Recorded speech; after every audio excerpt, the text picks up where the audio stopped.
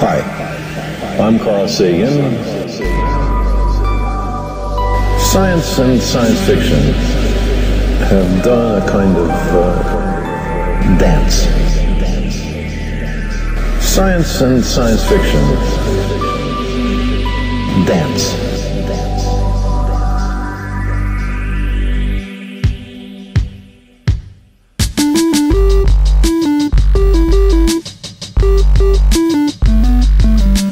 Born and raised in Brooklyn, where he wondered about the stars, insatiably curious about this universe of ours. Universe of ours.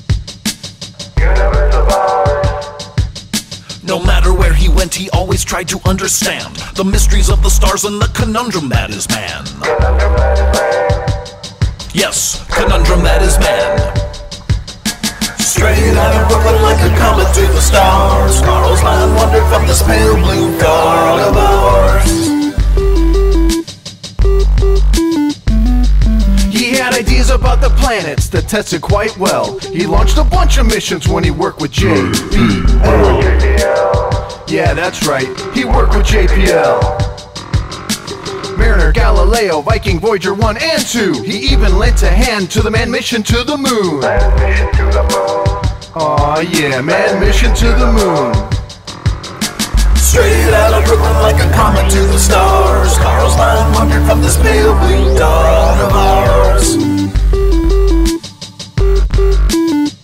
He went on TV, he pointed to the sky, said we're probably not alone but need a skeptical eye. Need a skeptical eye. That's right, you need a skeptical eye.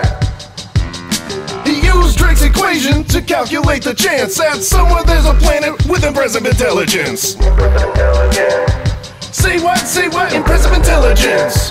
Sing it with me now. Straight out of Brooklyn like a comet to the stars, Carl's mind wandered from this pale blue dawn of ours.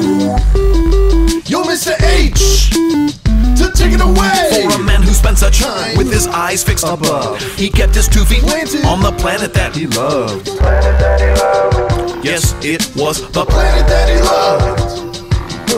Carl surely proved that a skeptical mind could still be filled with wonder and the mysteries of mankind. Mysteries of mankind.